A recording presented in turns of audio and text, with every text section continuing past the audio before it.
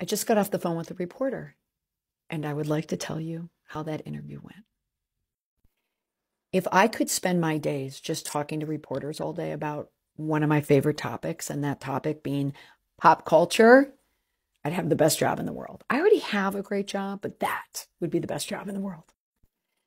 The reporter was Chris Lindahl. The news outlet was IndieWire. And Chris is a film business reporter. How fun is that? For IndieWire. And he wanted to know my opinion on J.K. Rowling's Tarnish brand and its impact to the Harry Potter empire.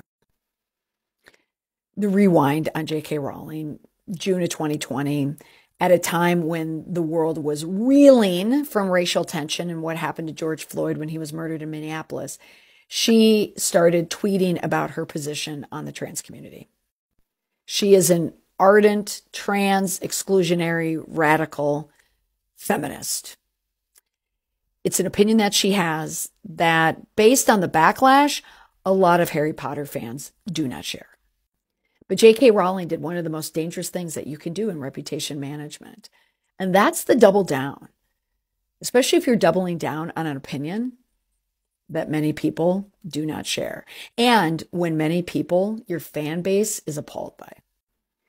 This makes it difficult for anyone attached to J.K. Rowling or the Harry Potter brand, or a new movie coming out where you're investing all this money in the Fantastic Beasts franchise.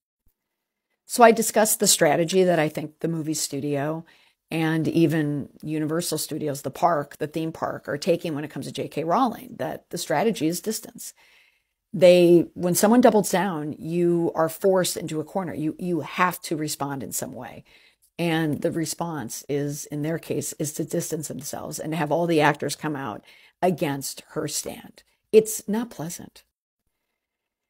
But Chris asked a question at the end of the interview, which is the best question any reporter can ask. So if you're dealing with a good reporter, they've asked you this question, which is, do you have anything else to add?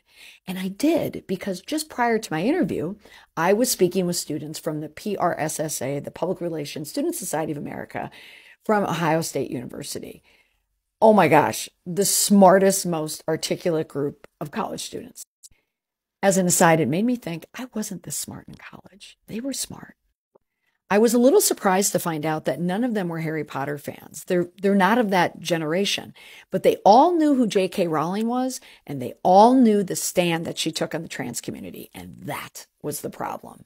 They're against the stand.